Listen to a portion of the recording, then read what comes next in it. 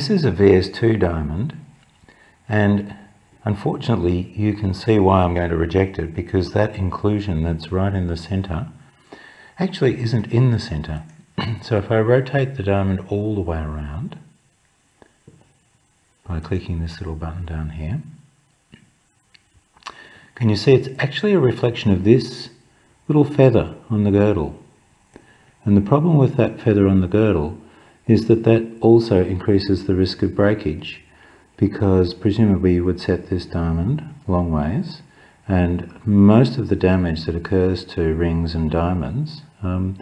is on the side, because we move our arms from the elbow, we move them left and right, way more than we move them up and down or forward and back.